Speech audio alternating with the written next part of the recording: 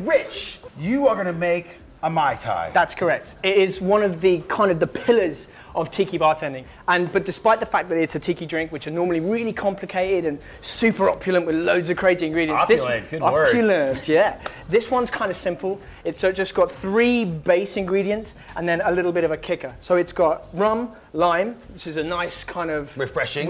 And then it uses like a dry orange curacao as the sweetener, kicked with a little bit of almond syrup, orgeat. All right, so should we start making it? Yeah, man, do it, dude. Perfect. Right, so what we're going to do is we're going to squeeze in our lime juice fresh, like this.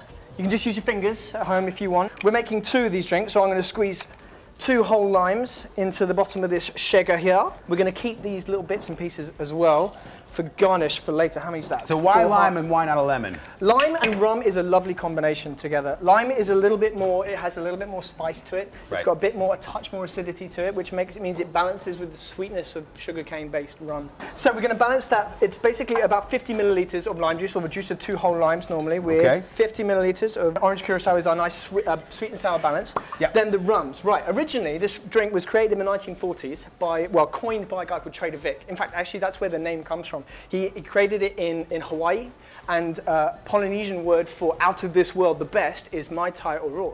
And it was said that when he served it to the first guest, they liked it so much that that's what they called it. Man, I bet you felt really good there, like, wow, out of this world. Yeah. Mai Tai, there you go. What I mean? So we have 50 milliliters of this aged Cuban style rum. So this is going to add a little bit of that maturity, those toffee, butterscotchy kind of notes. They're going to work really well with this almond syrup. And then we're going to use a slightly younger rum, a gold rum still. It's a bit fresher. It's kind of got these hints of smoke and stuff to it. It doesn't, ooh, there's no dasher bottle in there. There you go. Out it comes. So we've got 50 milliliters of each. So it's basically one part of everything. It's really simple. Okay. And then just on top of that, this is almond syrup, orgeat. It's like traditionally a French thing. It's basically blanched almonds, sweeteners, and all this kind of stuff. Nice. You can make your own, but the stuff you get in the supermarket is just as good. Très facile. That's Très French for facile. very easy. There we go. Shake it onto the spoon. It's because there's always hot chicks staring at you, dude. Do you know I can't? He is taken. Sorry, he's got a 4-month-old. He's a rad dad. So we're going to shake this really, really hard. That's really important for a lot of drinks, is to get a lot of aeration, make it super cold. All right. So how much ice? Like you look as much as you can fit in the shaker, basically. Okay.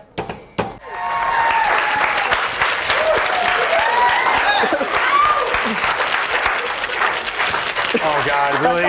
That's your shaker face? Yeah, I've been practicing, I've been doing it well. So, right, this is our drink. Now, while it's just sat there, it's not diluting, we're not putting ice in yet because we need to make the garnish for this drink. Oh. So we're just gonna cut an orange twist just like this. Very simple, you can use a wide peeler, potato peeler if you want. We've got some mint, excellent, and we've got these lime wedges that were spent from the juicing.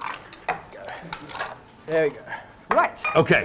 So we got the lime husk that we put earlier. It's kind of rough and a little bit robust, but it looks nice. It kind of fits the whole thing. Rough and robust. Rough and robust. We're going to just put this orange zest just on top like this. So like a long zest of orange. We don't need to put it in the drink. Okay. So you're just grabbing, you're getting that kind of orange oils to kind of like, you know, flavor at the top of the glass. There we go. And then we're going to use just a couple of mint sprigs. Sounds like you know what you're doing, you know?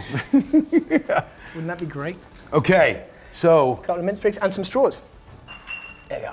Now we've got some pre-cut ones because these glasses are slightly shorter. I gotcha. There we go, just like that. Okay, listen, I've got to hand these off to some good people, so. Do you mind if I taste it first? We have to taste it, man. You're the creator. Cheers. Cheers, dude.